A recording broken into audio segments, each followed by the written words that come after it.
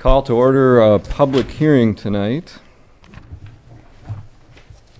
We're a little bit late. We were to have convened at 6:55. I apologize for that. We ran long with our previous meeting.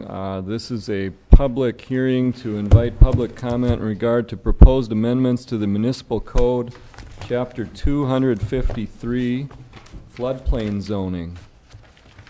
The Federal Emergency Management Agency, FEMA, has issued revised floodplain insurance rate maps to be effective March 16th of 2009, and in conjunction with adoption of those new maps, the city proposes amendments to Chapter 253 to bring it into conformance with minimal floodplain zoning regulations as required by the Wisconsin DNR. Any member of the public that's present here that would like to address the council will be heard on this issue. This is your chance. I'd like to ask you to come forward, come up to the lectern, give your name, and state your comments. Is there anyone here who would like to comment? Anyone like to address the council about the floodplain zoning amendments?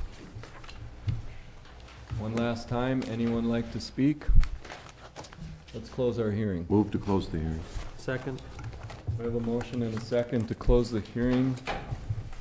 All in favor, say aye. Aye. Opposed? Hearing is closed.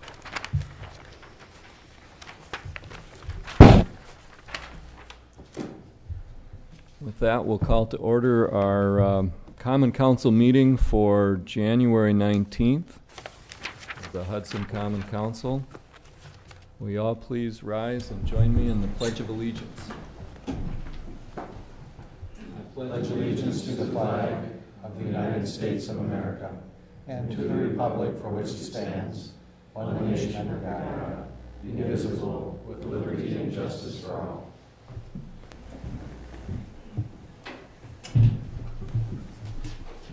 Nancy, will you call the roll, please?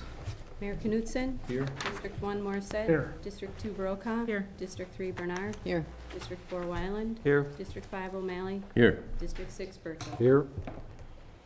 Thank you. At this time, we take comments and suggestions from citizens present. Any citizen who would like to address the council, please come forward, and you can speak about any item that's not listed on our agenda, items that might have impact on the city of Hudson, or come before the council at a future time. This would be related to the Carmichael Road project. Go ahead, you can talk about that right now. Okay. Well, I'm Jerry Bauer. I live at 223 Iverson Circle here in Hudson. I wanted to talk about the Carmichael Road project and bicycle access, getting along Carmichael Road down to Cooley Trail Road, which is a wonderful road for bicycling and a good way to get in and out of Hudson if you can get to it easily. I know the county has done a lot of work at that intersection and going northward from the intersection. They've made it 2 lanes wide, and that seems to be fine to me for bicycling. But going south along Carmichael, you still have the problem where you have 2 lanes merging together, and if a bicycle is trying to get down to Cooley Trail Road, it seems kind of hazardous to try to do that. And yet there are people who ride their bikes down that way. Every once in a while I have seen people, and I used to until the traffic got too much for me. But what I wanted to ask, I had 2 alternatives to bring up as possibilities, and maybe there's a third alternative too. One costs more than the other. Thinking that there's the potential for federal money for projects, and so maybe that would be available. One is to make a paved shoulder along Carmichael Road for that last stretch where the pavement's narrowing down until you get to the paved shoulder, or that meets with the section of paved shoulder that the county has installed right close to the intersection. And that, of course, would cost money to add to the extra pavement. The alternative that I had thought of was when you repaint the stripe along the side of the road, to start narrowing the lanes and merging the lanes a little bit sooner, a couple 100 feet sooner, and that would create a paved shoulder along the side of the road for bicycles. And I don't know if that would fit with the state's requirements for the width of roads, but if it does, it wouldn't cost anything more to create a paved bike trail along the road just by repainting the stripe. And the third and probably safest alternative is to have a completely separate trail, maybe from Albert Street intersection with Carmichael off the road completely. But there again, it might not be possible to find a route for that. So I just wanted the city to think about what are the possibilities there, and could you do something to provide access for people riding south to get to Cooley Trail. Thank you. We'll take that item up under our Finance Committee agenda, and if you'd like to stay, and there may be questions for you at that time, feel free to stay and be available. But I wanted to let you speak now so that you don't have to sit around if you don't want to. Yeah, well, you know, it's actually kind of interesting. I don't come here very often, but you learn a little bit about the city too. Good, thanks. With that, was there any other citizen, anyone else want to speak on any other item? Okay, then would you please read the consent agenda items? To approve the regular meeting minutes of January 5th, 2009. To approve claims for payment in the amount of $977,081.94. A detailed description is available in the clerk's office on request. To approve the issuance of an amusement device operator's license and amusement device permits to Scott Furlong, doing business as Leisure Entertainment, RW LLC, for the period January 20th, 2009 through June 30th, 2009. To approve the issuance of a secondhand jewelry dealer's license to Robert W. Madsen, doing business as Elizabeth's Fine Jewelry at 2117 Cooley Road, Hudson, Wisconsin. To approve the Public Works service charge rates for 2009 as submitted. To approve the issuance of a secondhand dealer's license to Joshua D. Dykeman Smith, doing business as LaCroix Consignment at 408 2nd Street, Hudson, Wisconsin. To approve the request for the Multiple Sclerosis Walk to be held June 3rd, 2009 at 8 a.m. to noon, beginning and ending at the high school parking lot on Vine Street. To approve the request from St. Croix County Little League to schedule pond hockey games February 6th, 7th, and 8th, 2009 in conjunction with the Hot Air Affair event. Will you please pull that one? To place on file the quarterly reports of the Public Works Director, Wastewater Director, and Fire Department. That is all. All right, we removed the pond hockey. Mm-hmm. The others are on the consent agenda. Do we have a motion to approve? So moved. Is there a second? Second. Roll call vote. Morset? Yes. O'Malley? Yes. Wyland? Yes. Burchell? Yes. Bernard? Yes. Brokaw? Yes. Consent agenda is approved. We'll take up the pond hockey under public safety a little bit later. With that, let's move on to the Plan Commission. Denny Darnold's here. First item, conditional use permit application to place an additional 72 square feet of signage on the freestanding sign at Plaza 94 Shopping Center, application by Kraus Anderson. Planning Commission recommendation is to approve the conditional use permit for the additional 72 square feet of signage at the Plaza 94 Shopping Center. There was some expression at the Planning Commission meeting that the center itself has evolved from having two major anchor stores to a number of slightly smaller stores, and the need for additional signage. This amount of signage would put them in par with Banterra commercial area, and also with the recent sign adjustments that we made for County Market and the Home Depot. So this request in itself is not out of order from previous considerations. Denny, would you review for the council what the sign ordinance says for the maximum size currently and what this sign is Certainly. before the change and after the change? Certainly. The current sign ordinance says, allows signage up to 35 feet high, no, excuse me, 45 feet high with a maximum of 135 square feet. The ordinance does also allow, through a conditional use permit, to consider allowing signs to be enlarged. The current sign at Plaza 94 is 196 square feet and 48 feet high. At the time that sign was approved, there was an allowance to have signage up to 50 feet high and a 4-to-1 ratio of square feet to height, and that's the reason they're at that standard under a previous approval consideration. And again, through a conditional use permit, a business or group of businesses can apply for additional signage or going higher than the permitted 35 square feet or 35 feet in height. Excuse me. Move to approve the request from Kraus Anderson. Excuse me. The request from Kraus Anderson for additional 72 square feet of signage on the freestanding sign, conditional upon Kraus Anderson removing any signs that are in the city right-of-way in the front of Plaza 94.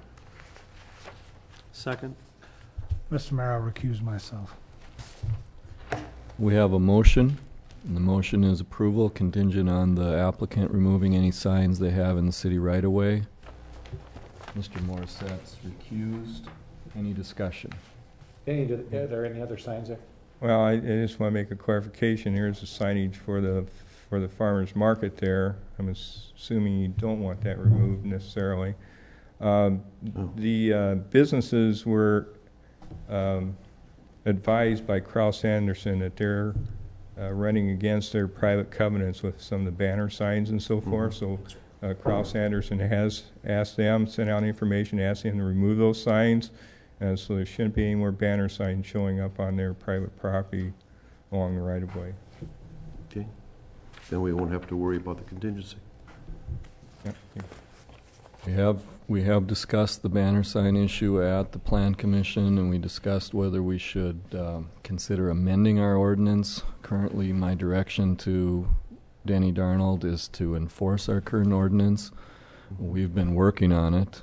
We sent out letters. We've gotten a lot of voluntary compliance. I could show you photographs that I took in the fall, and the changes that we've made. I'd say a third went down. They continue to pop up. Banner signs are one of the most economical ways, and the technology changed since we last revised our sign ordinance when it said you can't do banners. Banners became very readily available, and it's hard. People just think they can do it, and so they do it. And it's a struggle, but Denny's been working on enforcement and put some effort into enforcement. So I'm definitely sympathetic to what you're getting at there if you're talking about those banner signs. The grand opening type banner signs, there's some leeway because you get to do something. You're allowed to do something for a grand opening for a short period of time. What has started to happen is restaurant special signs. It'll be like a $5.99 lunch special, a 2-for-1 special, and once one restaurant started doing it, they all started doing it. Pretty soon we had banners for that particular thing that popped up everywhere. And they're all wrong. Further discussion? All in favor, say aye. Aye. Opposed? Motion carries. Denny, the next item is also from the Plan Commission. This is the final development plans for the building at 3001 Harvey Street. The final development plans for at 65,115 square foot industrial building at 3,000 Harvey Street, proposed by Dean Hanson and Cedar Falls Building Systems Incorporated. Planning Commission recommends approval of the development plans with the following 3 items of condition. Plans to be amended to address the concerns expressed in a letter by Chuck Schwartz, city engineer, dated 1/8/2009, with the grades of the driveways to be a minimum of 1%, with the developer to try to achieve a minimum grade of 1.5%.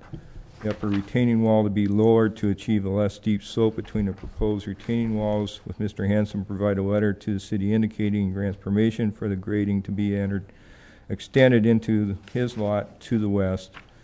A letter of credit for the amount of $8,250 be provided to assure the restoration of disturbed areas and inspections. They have agreed to the first 2 points. The plans have been changed. Chuck Schwartz has reviewed the amended plans. The letter from Mr. Hanson and the letter of credit for $8,250 would be should be submitted to us at the time they apply for the building permit. Planning Commission recommends approval of those conditions. Mr. Tom Hubbard from Cedar Falls Building Systems is here tonight if you would like for him to answer any particular questions for you. I recommend approval. Move to approve with the 3 contingencies that Denny has just mentioned. I'll second. Motion and a second to approve with the contingencies. Any discussion? All in favor, say aye. Aye. Opposed, say no. Motion carries. Thank you. The third item from the Plan Commission is development plans for Market Green and the Harmony Green Heritage Market Heritage Greens planned residential development, TV&H Properties LLC. Plan Commission recommendation is to approve the development plans for Market Green and Harmony Green with the following conditions. The plans be modified, that the plans, if modified, are resubmitted to the City Community Development Director to determine the degree of change as proposed, and if city re-review or approval is required. The reason that contingencies in there, within their specifications, they stated that plans can be amended. It's very typical in landscape plans, but I'm concerned about the potential degree of change. If the degree of change is not great, then it's not an issue. The Market Green be completed prior to July 1st, 2009, or if it appears that the improvements proposed for Market Green cannot be completed before that date, that the TV&H Properties must request an extension. Again, that provision of July 1st, 2009 was a condition of the certified survey map approval last August by the Common Council. That cost estimates for Market Green be submitted based on the approved plans to determine if the existing letter of credit will be sufficient to assure completion of proposed improvements in accordance with the approved development plans. Again, we received a letter of credit previously, but these plans are a little more detailed. I just want to assure that we are covered under the letter of credit. Planning Commission recommends approval of those conditions. I'll move to approve under committee recommendation 3 bullet points. Motions to approve. Second? Second. Mr. Mayor, I will recuse myself. Mr. O'Malley recuses himself. Any discussion?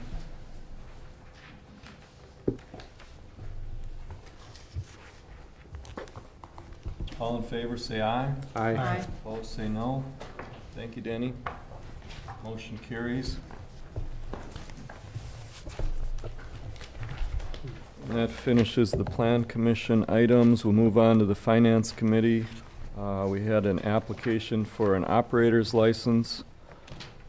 Excuse myself.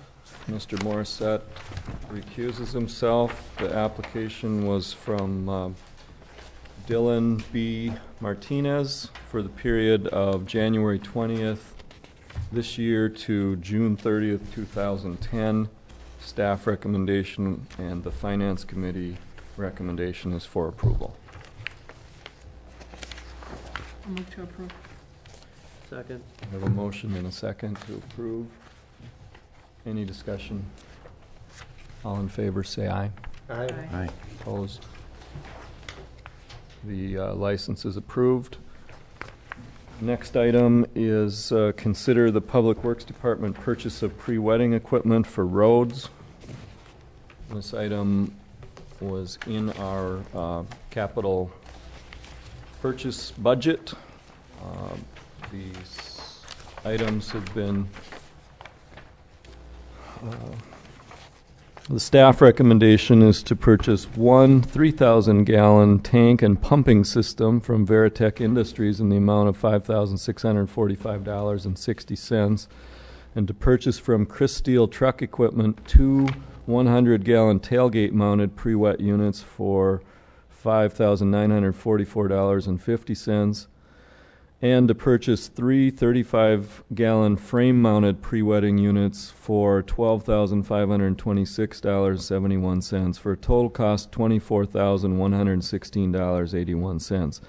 That is just under the $25,000 that we budgeted for this. However, you'll note that we will only equip 5 trucks instead of 6 because we couldn't make it to the 6th truck. Public Works Department has discussed this and is in favor of it. The Finance Committee recommends that we go forward with it. Move for approval. We have a motion and a second to approve. Any discussion?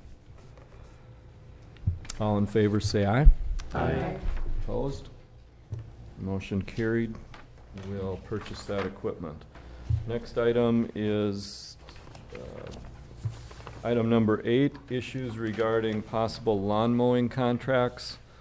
The Finance Committee discussed this, is in favor of going forward with it. We decided to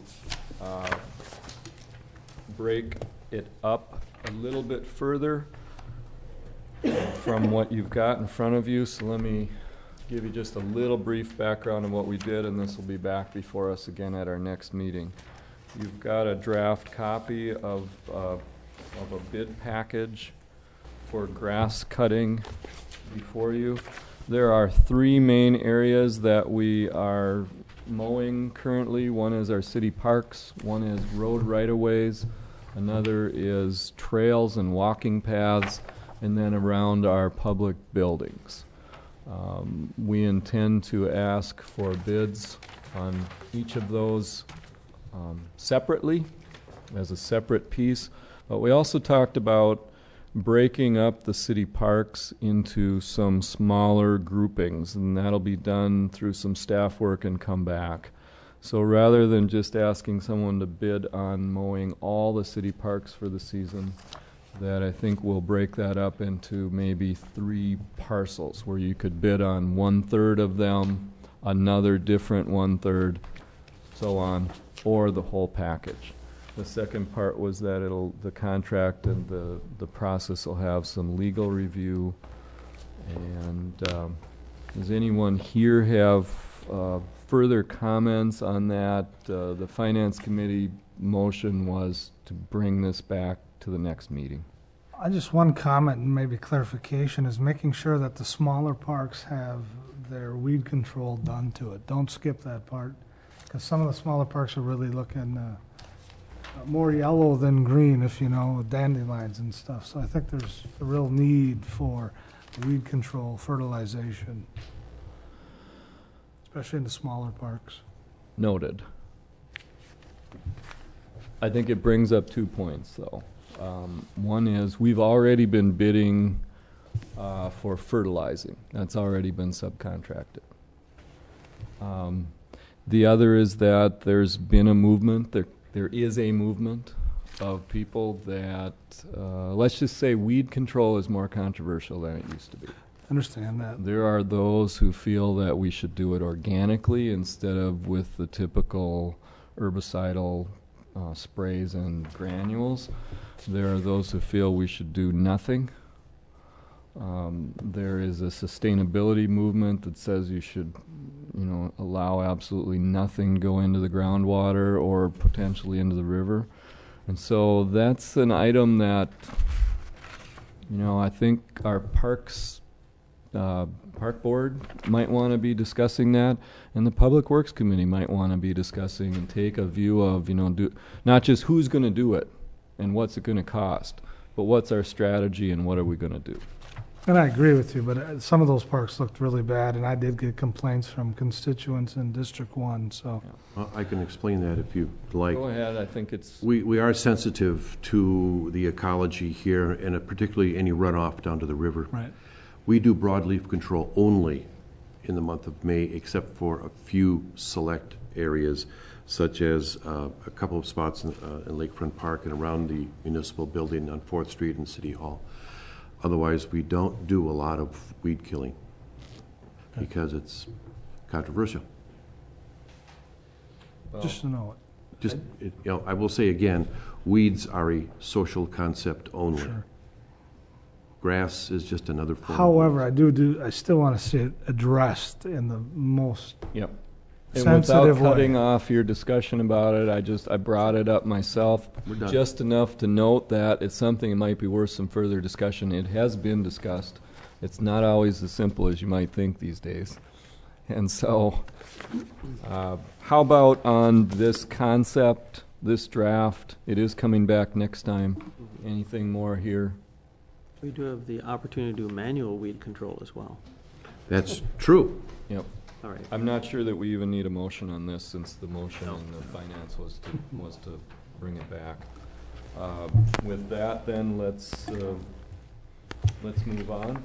Next item is number 9, applications from Crusader Hockey Incorporated for temporary Class B retailers licenses to sell beer at 5 Hudson Crusader hockey games. I would point out that we have previously both approved and denied applications from the Hudson Hockey Association for selling beer at the Crusader hockey games, most recently approving a series of dates. This is 5 different dates by a different nonprofit entity. There is some precedent for this type of thing happening with, for example, a church applying under different names or different entities. They have licenses at the same site, different times, under different groups. The Finance Committee voted 2-1 to recommend approval. You have an issue sheet before you. What's your pleasure? You want to hear from the applicant? I'll make a motion to approve. We have a motion to approve. Is there a second? I'll second. And a second. Any discussion? I have one thought or comment. It's, as I've said before, it's an interesting approach to getting a seasonal license. So if this is approved, then it would be all right for any organization who wanted a series of licenses to come in and apply, as long as they have a place to cordon off their liquor.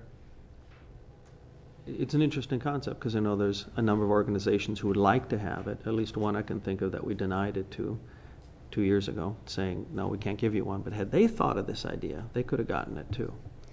So the decision we make here today will also be seen and thought about by other organizations. So your question to you is, we're not just talking about hockey here, because other people will look at this and say, hey, cool idea, I'm going to do the same thing. And if that's okay, then that's what we want to do. Lori. I guess one thought along that line, we have already set a limit to 6 per organization per calendar year. I guess I would look at it from the standpoint is, if we are going to deny this, I would like to seriously look at our city ordinance, because we allow a seasonal license for the softball association, or whatever, or it is softball association, in our city park. So what we're saying is, it's okay to have a seasonal liquor license if you're on government property, but it's not okay to have a seasonal license if you're on private property. That's completely incongruent, and you know, I don't see a reason, I guess, for denying this at this time. Well, Other discussion? One, I think Lori had an excellent point. I think we should deny this and then review our policy regarding these. There is an additional question in my mind, and Mr. Herschel is here, and this is rhetorical. Mr. Herschel, you don't need to answer this, but as Catherine, our city attorney, pointed out the last time we discussed this, that the person who applies, the entity that applies for the license must be the person in control of the sale, must be the person who benefits from the proceeds of the sale, that this must be for the applicant, not for a third party. And in the case that you have just mentioned, where a church can and has in the past used different applicant names, but it's one entity, it's the same church. Here we have two different entities. We've had applications that have been approved for Crusader games by the Hockey Association, and now we have a request for selling beer at Crusader games by the Crusader Association. My question is that, or I guess my point is that it casts a suspicious light on who's been getting the benefit and who's been making the money if it's two different applicants. Also, conferring with my constituents, they once again have informed me they don't want this to happen, and I'm in total concurrence with that. other comments?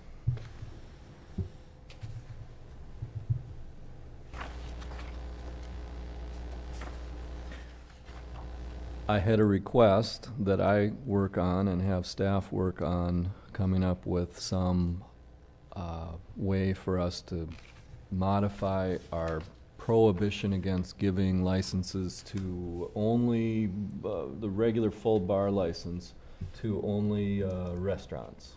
Well, a Class B beer, to get a Class B beer, you need to also be licensed as a restaurant. Correct. In Hudson, that's what we require. Yeah, that's a Hudson requirement, not a state requirement. And, you know, I have not done it. I've given it thought. It's a difficult task, and that's basically in limbo. If you have ideas about how to draft such a thing, I know, Alan, you've Well, I maybe think got our some requirement ideas. now is we have to have 50% food. More than correct? 50%. Yeah, At least 50%. that's how, yeah, that's Right. the definition of being licensed as a restaurant. Yeah. You know, and the question before has come up, well, why is this the only way they can go? Well, mainly because we've constructed it that way For a Class B beer. for Class B beer. That said, you know, we once upon a time, we said, let's give them an approval for a date or two and see how it goes. Before they even had a chance to report back to us how it went, we denied the next one, I believe. But now there have been a few. And have you heard negative feedback?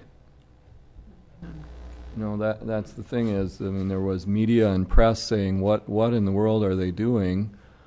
But, you know, I have not heard that there have been anything negative associated with these temporary licenses. There was an article in St. Paul Pioneer Press that was negative to this.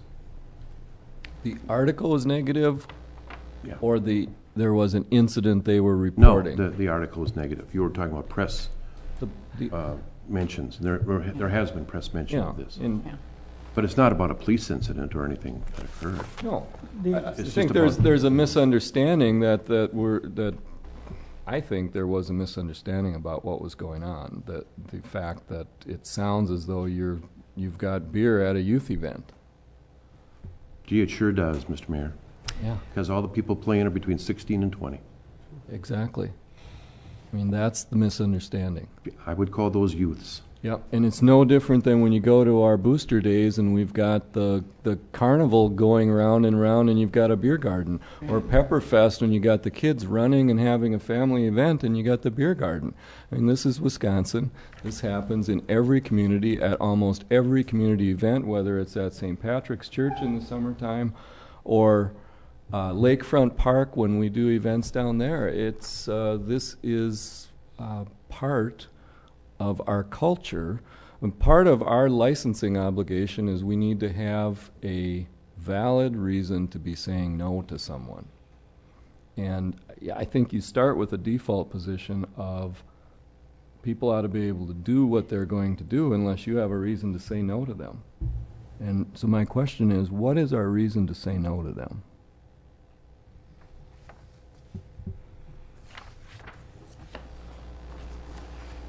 We've covered this before. Any further discussion? Just to say, you know, I don't feel comfortable denying it because of our inconsistent policies, you know, so I think it's on us to straighten ourselves out in the future and not to punish a good organization for what they're trying to do. And believe me, I was the first one to object to this. And I admit it's not consistent. Randy, and I would like to comment that my vote is no reflection at all on the Crusader Hockey Organization. No. And I don't think a no vote here to say we don't want to do this in Hudson is a reflection on all the other communities in the Crusaders League who are allowing this, and across Wisconsin and Minnesota where it's happening. That doesn't mean that we're crazy to be the ones who say no, we won't allow it. So you could go either way. It's a close call. That's what we're about here. All in favor, say aye. Aye. Opposed, say no. No. 4-2, motion carries. Next item, applications, or pardon me, consider increasing building and zoning fees. The Finance Committee recommended that we go forward, construct a ordinance to implement the fee increases. These fees have not been increased in a number of years, since at least the year 2000. They're moderate. They'll be back on a future agenda. Anyone have any comments about that before we send that to staff to turn it into an ordinance? I'm not sure we need a motion on that either. Next item. Number 12, approve plans and authorize Bonestro to advertise for bids for Carmichael Road Mill and Overlay Project. This is our major road construction project for the 2009 summer construction season. We're trying to get an early start on it. We've tried to do a couple of things a little bit differently with this. One was to do some measurement and pre-work on it back last year. It has long been our intention to do this year in the planning process. Our budget has in it approximately $2 million of capital bonding this year. I hope that we can use as little of that $2 million to do this project so that there's as much of that $2 million left to do other projects. It's my fervent hope that the cost of a barrel of oil this year being $38 last week helps a lot, since last year the cost was about $140 when we were bidding. So we're trying to move this up, and I think it's on track to be quite early in the year. The question came up earlier tonight was, at what point do you want to talk about those other projects? And at what point do we want to come back and sell the bonds? And I think the first step in that is find out what they'll do this job for. And so we've got to get it out there and get some bids in. So Chuck, you've got a presentation for the council? Yes, thank you, Mayor, Council. Sure. Paul, put it up, please. Instead of showing your face, we're going to show a map of the project, and you can see it's oriented with north being to the right. It's a little bit of a non-traditional way to draw a map, but it works better. It's a long, wide screen and a long, wide project.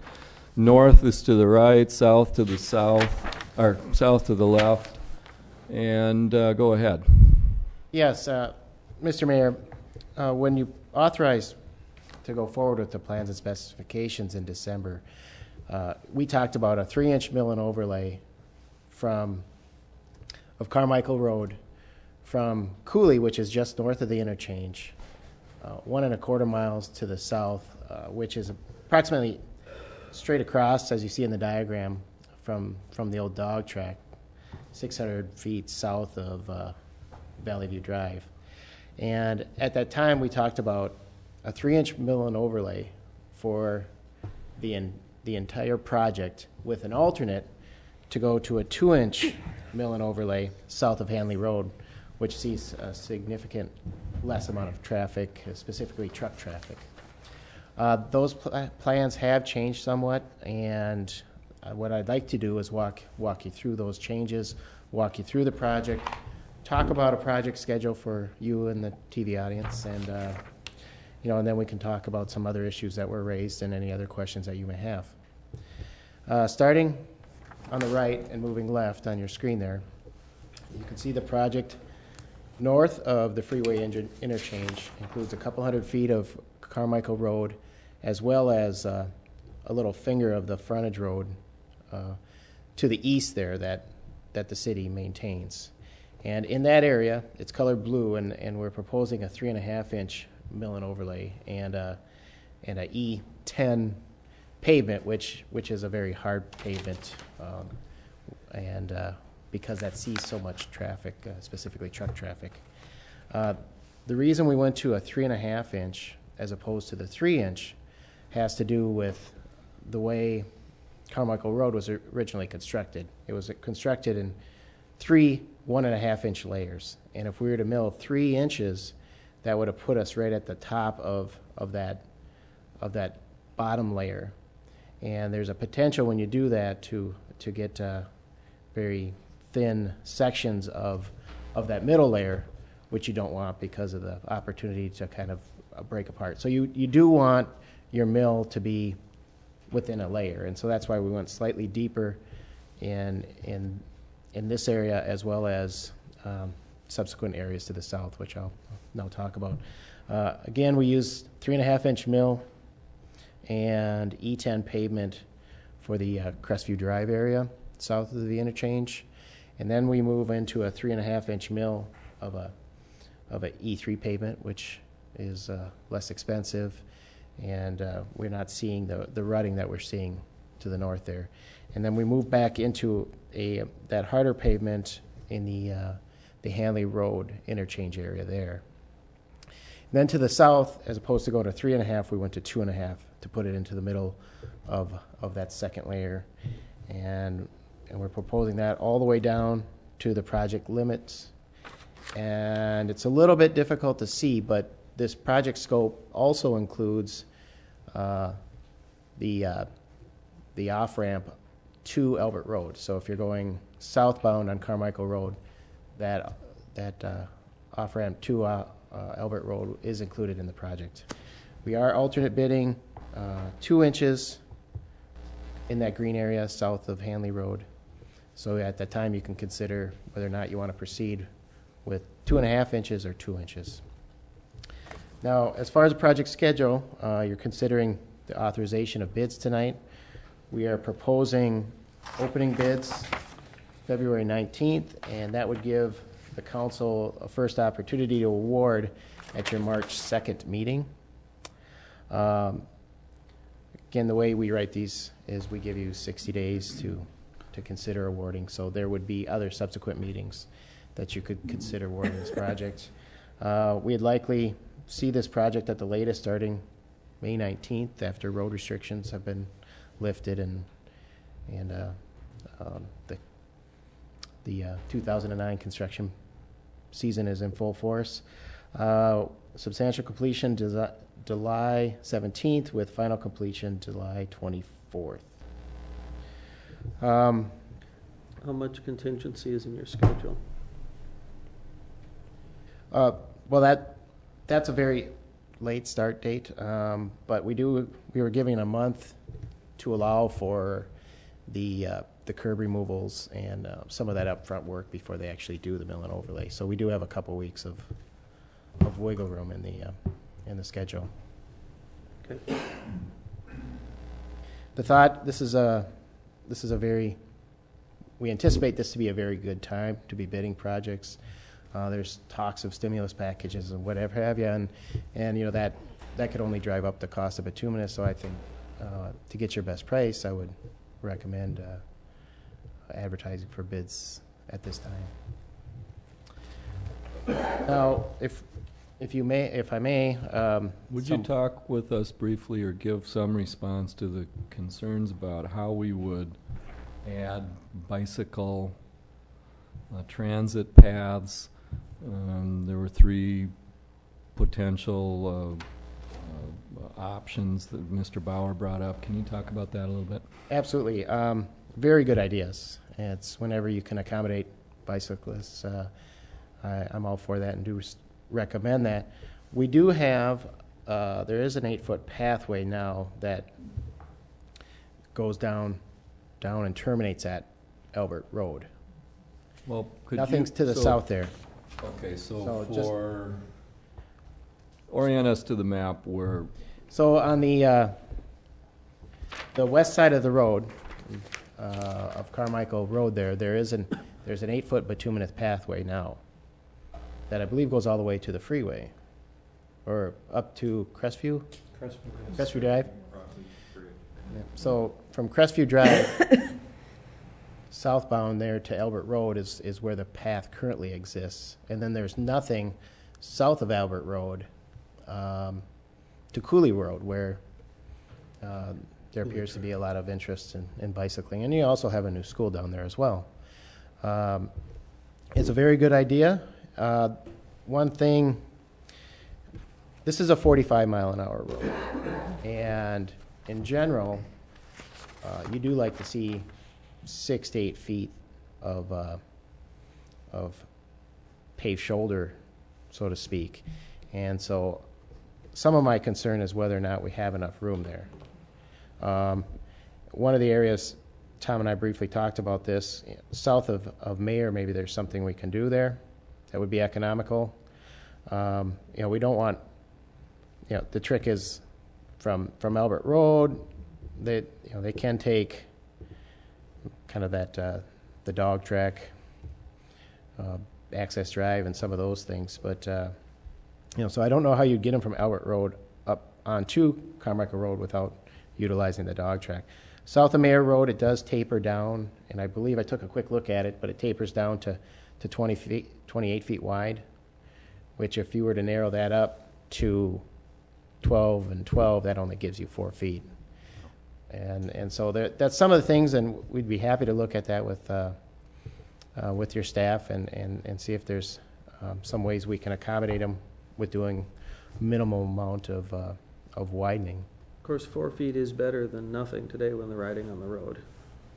Yeah, no, well, maybe that's a legal issue, whether or not you want to encourage I'm kind of not a sure it substandard. always is, actually. I'm not positive. Yeah. I mean, if you narrow the lane so much it's unsafe for both the cars and the bicyclists, you might have created a condition where you've been better off to make it uncomfortable enough that they go another route.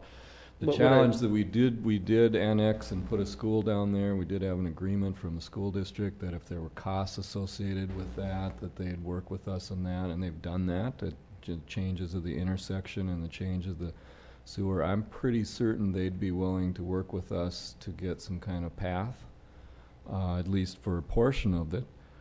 Doesn't it seem as though there should be something like the 8-foot path off the road surface, down, going along and past the school? Denny, what are your thoughts? Well, you can take the screen down. Well, I've advocated an off Carmichael Road path for some time. Basically, at the time the dog track is redeveloped, we would work with that property owner to get it. You can go off of Albert Street on the north side of Carmichael Road, cross underneath the bridge, go onto the dog track property, all the way down to the corner of Carmichael and Cooley Trail. Hopefully, at that time, we'd have an underpass that would go under Cooley Trail into the school, and then also a side path that would go onto Cooley Trail. That's long term. That's not something immediate in 2009 or maybe even 2010. But we don't know that. If we could get to, if and when the dog track property is redeveloped, that's the time that we could work to try to get that type of a pathway. We need to segregate that pathway away from Carmichael Road so that bicycle pedestrian pathway is totally safe for that type of pedestrian or bicycle traffic. The question has been raised about whether this is a pertinent subject under the agenda item of the mill and overlay project, and I guess I thought it was, because if we're going to change these design and bid specs for doing asphalt down there, I mean, this would be the time to do it. We don't want to bid this and then decide that we want to bid something else. I mean, do you think we should go forward with this right now and leave it to future changes for the bike path? Would that be your recommendation? Or do you want us to postpone this to modify it for bike paths? What's your professional advice? Well, again, and Denny may want to weigh into this, but I would like to see this thing out for bids. But also at the same time, we can start exploring what our options here are and put together some costs and, you know, whether or not easements would be required and the like there. You know, that if it's merely just widening and adding more shoulder to make it safe, you know, that we can handle that through bid items and rather easily, or, you know, an addendum to the bid package. You know, an off-site path, you know, that gets to be a whole different animal with a different set of circumstances, which, you know, would take some little bit of time to look into. Council understand the issue? Ready for a motion? Move to authorize BRA to advertise for bids on the proposed Carmichael Road Mill and Overlay project. We have a motion. Is there a second? I'll second. Any discussion? What happens with this request then? Are we going to take it up as a separate agenda item? Well, I think that there may be another issue to solve first, that we're talking about mill and overlay of an existing road bed. We're not talking about creating new road bed, which is much, much more expensive. And so I think we need to deal with the agenda item here only, which is mill and overlay of the existing road bed.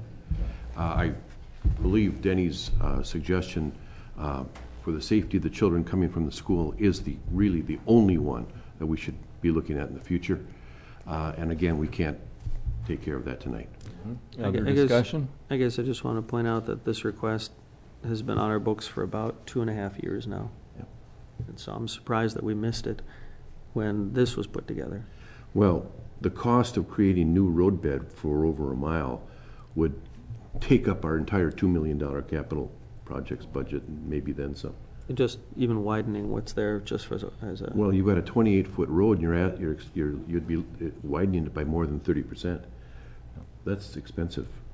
This project, as it stands, is probably going to be $1 million. So you're saying it was kind of looked at and taken off the books at that time? We don't have the money for it.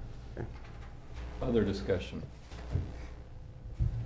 All in favor, say aye. Aye. Opposed? Motion carries. Next item is from the Finance Director, Betty Caruso, prepayment of the remaining principal on the $2.42 million Special Assessment B Bonds, Series 2001. Betty? In 2001, with the development of Stage Line, Henry Road Phase 2, and the Rockheiser development in the business park, we issued $2,420,000 in bonds. We have made the payments on those with special assessments that have been levied against those properties. As those properties developed, we had them prepay those special assessments. With that, and with some of the interest earnings over the period, we have enough funds now to make the payment and pay off those bonds. I think that's a $735,000 in principal outstanding. So at the close of this year, with the collection of the 2009 assessments, by March 1st, I'll have sufficient funds to pay it. So I'm asking council to call for the redemption of the balance of those bonds.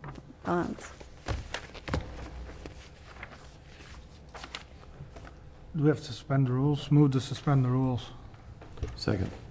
We have a motion to suspend the rules towards adoption of Resolution 2-09. Roll call vote. Well, any discussion before we vote? Roll call vote. Roll call? Yes. Bernard? Yes. Burchell? Yes. Wyman? Yes. O'Malley? Yes. Morset? Yes. Motion passes and the rules are suspended towards adoption of Resolution 2-09. Move to adopt resolution number 209. There's a motion to adopt. Second. In a second. Discussion. All in favor say aye. Aye. Opposed say no. Resolution 209 is adopted. Next item, under new business, proposed amendments to the Hudson Municipal. I Mr. skipped Mayor, one. we've got a safety committee agenda that was taken off the consent agenda. Yes, you're right. Item number 2 under the Public Safety Committee agenda is consider the request for pond hockey games to be held on the St. Croix River February 6th, 7th, and 8th, 2009 in conjunction with the Hot Air Affair event. I took it off just because of the location, and I believe Mr. Wes Sanda has a change of location, if not to steal your thunder, but go ahead. I do. Mayor. Why don't you introduce yourself, Wes? You bet. I'm Wes Sanda. I'm with St. Croix County Little League. Many of you here are probably familiar with us with our events last year. What we're trying to do is come up with some fundraisers for our kids so we can hopefully go and spend a week somewhere else again this year with a state tournament again. And one of the ideas we came up with was a pond hockey tournament. It's getting to be a pretty big deal around the north part of the country. Spurring a lot of interest, and Hudson doesn't particularly have one. We have had some 3-on-3s up at the arena that have also been a pretty good success, so we wanted to explore this one this year, and we thought the Hot Air Fair weekend would be a good weekend to pursue with all the people in town. The simple part of it, what we discussed at the safety committee, is we were looking for some solid ice to hold this event, and the most solid ice we know on the river, the St. Croix River, is over there by the freeway. Alderman Morris has suggested we check at the lakefront, and we did do that. The ice is plenty thick there as well to hold the event. We have enough room to carve out virtually as many rinks as we want. So it's we'd like to have that considered as our primary event location at the lakefront where the beach house is, and right on the north side of the viaduct going out. And the concern at public safety, Lee, correct me if I'm wrong, was my concern of accessibility down over there by the freeway, crossing on private land, parking on private land, and that stuff as far as the King boat launch. So I suggested checking out behind the bathhouse, since we've spent some considerable amount of money down there improving the lakefront. So yeah, it's definitely our preferred location as well. Centrally located, lots of parking, and gives great access for everybody, so that's definitely where we'd like to focus our attention on it. So I'll move for approval.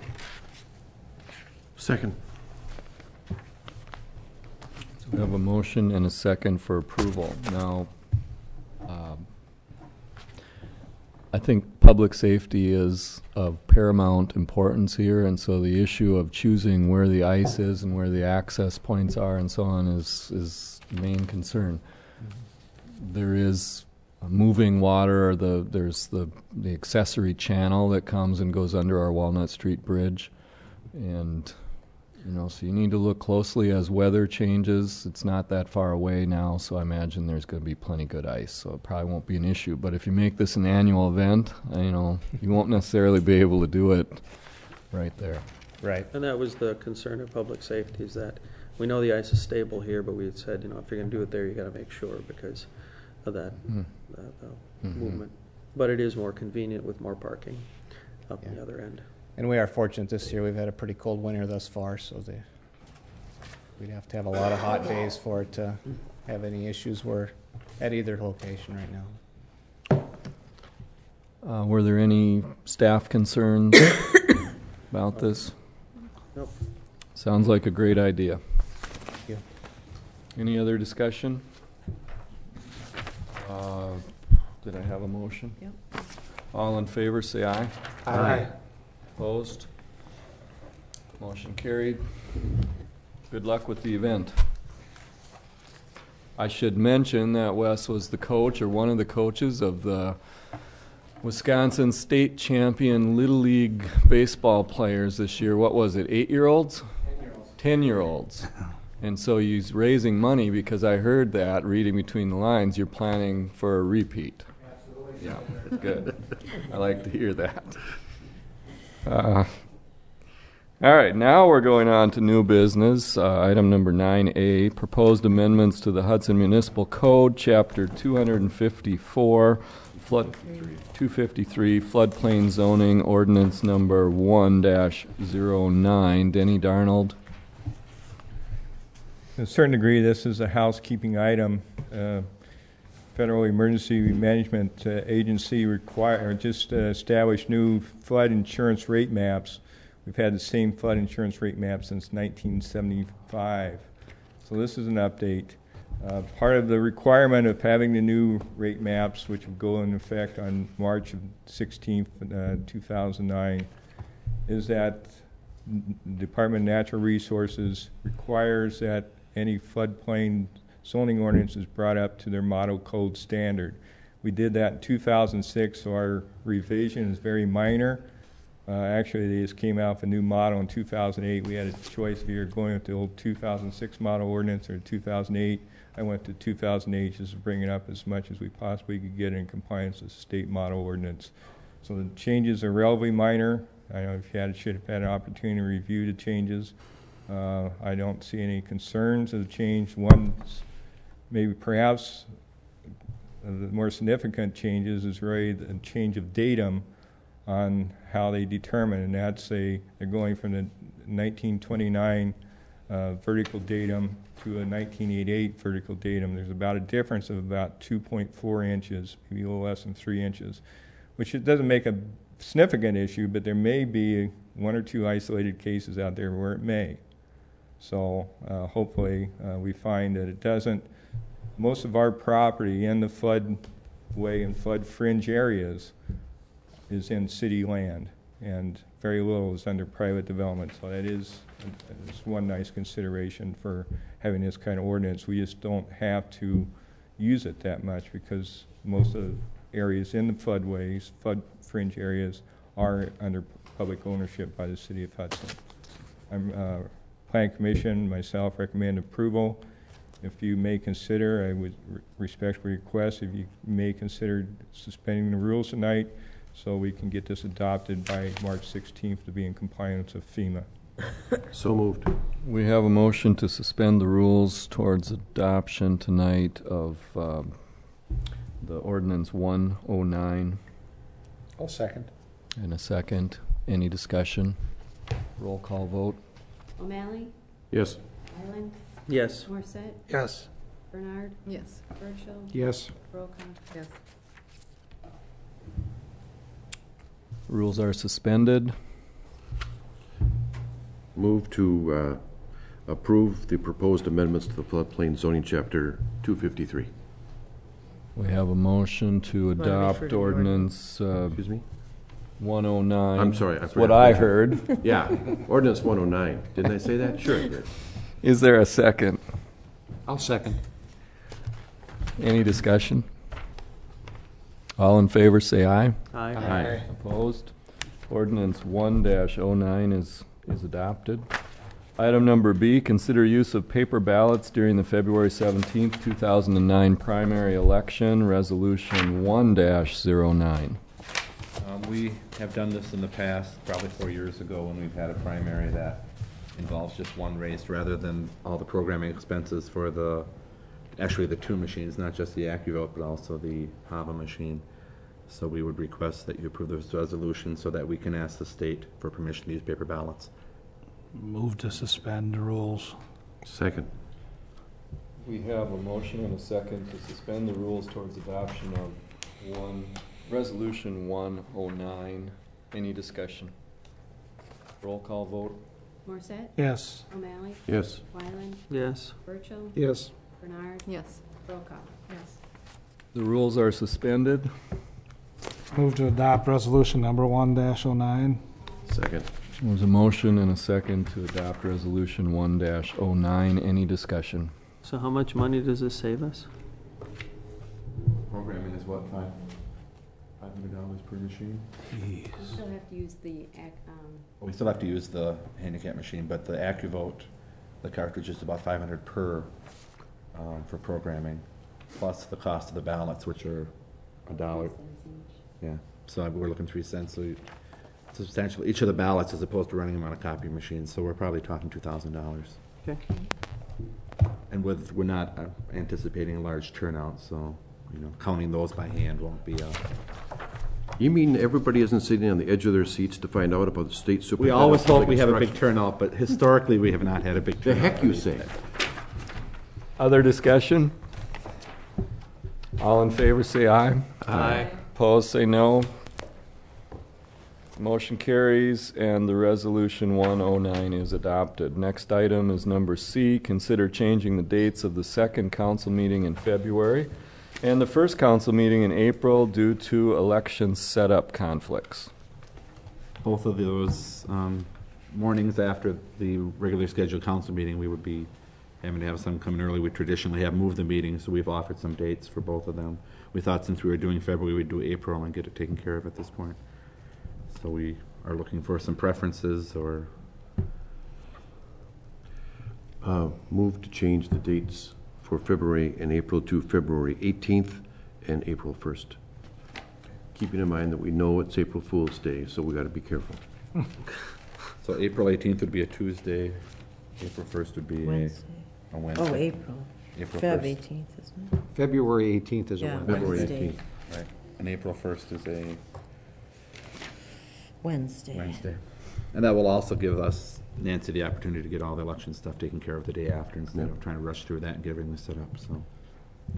So we have a motion to change the meeting dates to February 18th and April 1st. Was there a second? Second. We have a second. Any discussion? Everyone all right with that? Anyone can't be here because of a prior conflict? Might lead to a quorum problem. All in favor, say aye. Aye. Opposed? Thank you. It's done.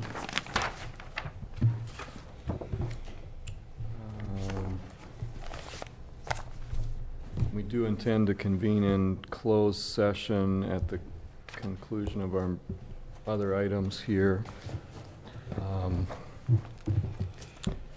Communications and recommendations of the mayor. The only thing I have to say is on Martin Luther King Day, I hope that our country can move towards the point when we pay as much attention to the color of someone's skin as we do their color of their eyes or whether they're left or right-handed.